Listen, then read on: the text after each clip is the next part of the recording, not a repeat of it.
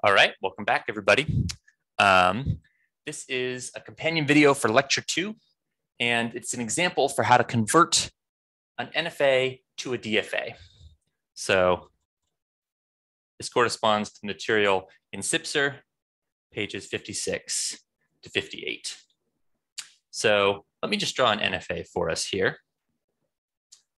I've got a start state, which I'll call A.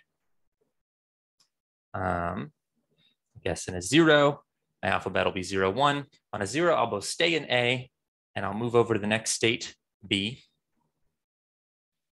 I'll also move over to B on a 1. On a 1 and only on a 1, I'll move over to a third state. That'll be an accept state that I'll call C. And because we want an example of an epsilon transition, I'll make an epsilon transition back from C to A. So this is an NFA here. And I'm going to write out the formal definition of this NFA just because it'll be nice to have for reference as we're trying to take it and turn it into a DFA that does exactly the same thing. So in particular, this NFA has a state set Q that contains A, B, and C. Uses the alphabet 0, 1. The start state is A. The set of accept states is C and only C. And finally, the transition function, delta, I'll just draw it as a table here, will tell me what to do if I'm in states A, B, and C, and I see any of the inputs 0, 1, or if I'm looking at an epsilon transition. So if I'm in state A and I see a 0, what do? Well, I'll go to A and I'll go to B. I'll split and follow both edges. If I see a 1, I'll go to state B, and there's nothing for me to do. There's no epsilon transitions out of A. From B, I'll do nothing. My computational branch will terminate on the empty string.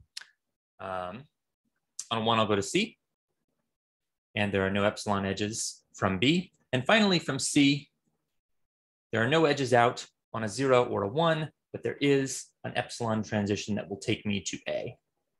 So this transition function in particular will be very useful for us to reference as we write down an equivalent DFA to this NFA. So let's hop right into it.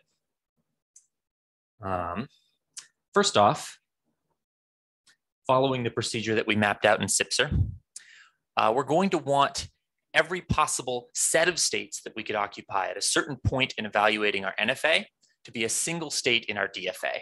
So whether I'm in just A or just B or A and B at the same time, there's still a finite number of sets of states I can occupy during the execution of my NFA.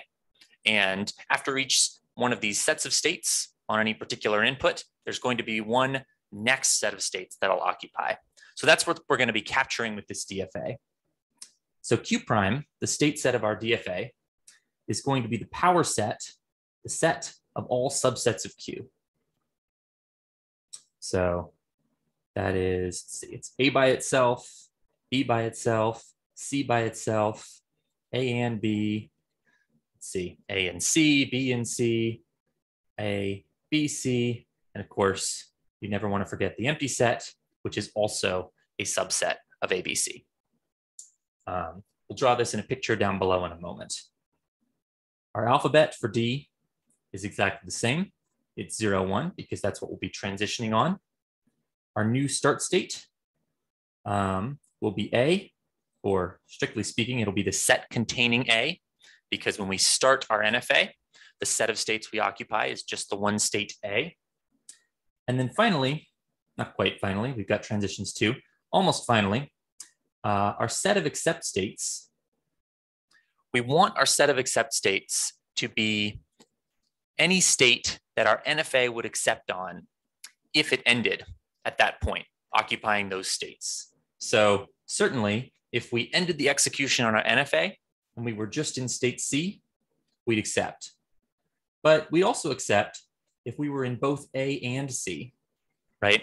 If we finished reading in symbols and we were in both states, states A and C, we would accept because one of our live branches of computation was in C. Likewise for B and C and for A, B, C. So these are all of the accept states of our new DFA. And then finally, rather than write out the transition function, I'm going to draw a picture down below. So let me zoom out just a little bit so that I can fit all this in. I'll make my pen a little bit smaller. And let's draw our state diagram.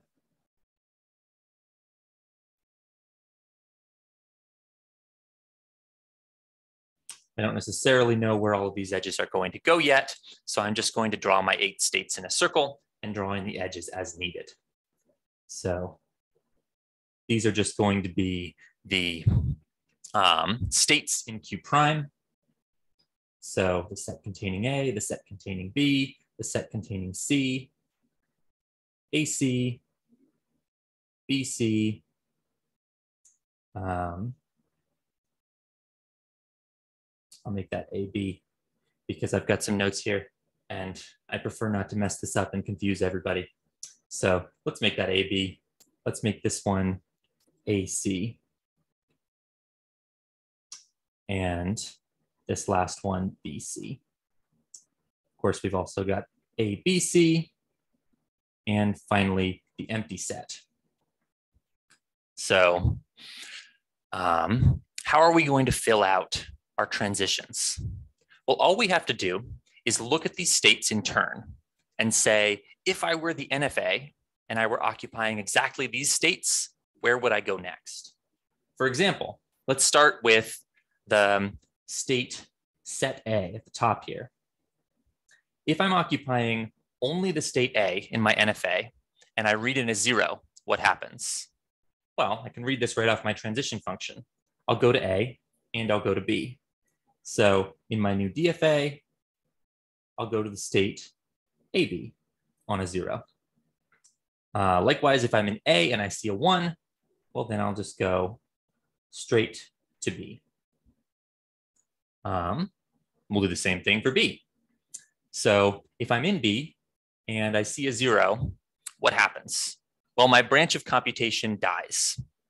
In particular, if I'm thinking of the NFA computation as a whole, I have one live branch and that branch is in B and I read in a 0, well, then the live branches are occupying no states at all, the empty set. I'll go from B to the empty set. And of course, once I'm occupying no states, once I have no live branches, I'm going to stay there. So the empty state is sort of like the death state, the bad state for this simulation. What happens if I go from B, if I'm occupying just B and I read in a 1? Well, certainly I go from B to C. But before I draw that arrow from B to C, I'm going to reintroduce one little technicality that came up in our proof, which is we have to account for epsilon edges, but we can't use epsilon transitions in a DFA. So by fiat, we decided we're going to include all of the places you can get to after reading in a character and all of the adjacent epsilon transitions after it as one step in our DFA. We could do it the other way and do epsilon transitions beforehand, but I'll just add a little note here. Note, we go to all states reachable with the next symbol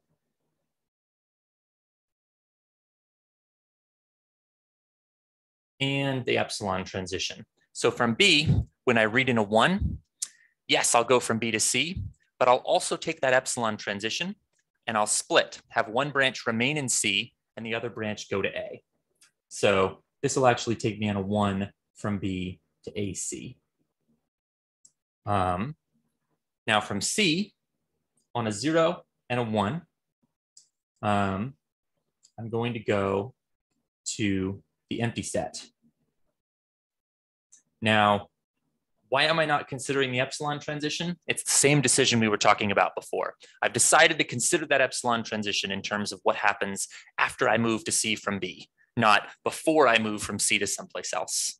Arbitrary choice, but it'll keep us consistent to consider moving from C without the epsilon transition.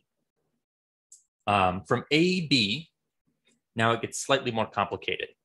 Imagine I'm executing things in my NFA, and I'm occupying two states. I have two live branches, one in A and one in B.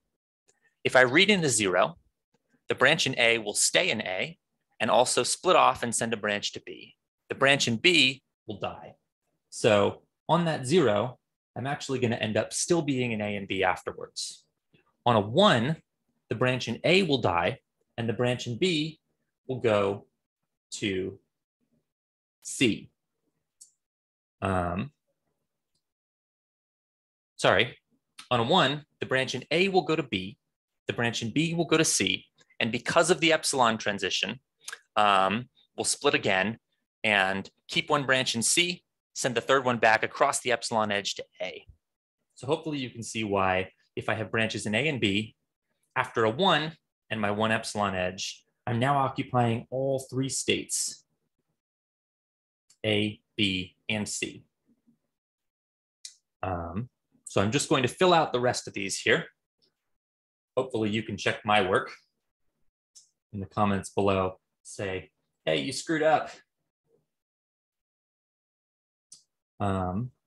This can be a slightly confusing procedure sometimes. It is perfectly accurate, but it's easy to have a brain fart and draw an edge in the wrong direction. Maybe if I make an error, I'll even leave it in here for you guys to find. But I hope I've been consistent on the first few steps. So that's AC on a 0 to AB, and sorry, on a 1 to B, BC on a 1, I'll wrap around here to C, and on a 0 to the empty set, ABC on a 1, we stay in ABC, and on a 0, we're going to go to AB. To complete this, I'd want to remember to mark A as my start state and all of my states with C's in them as accept states.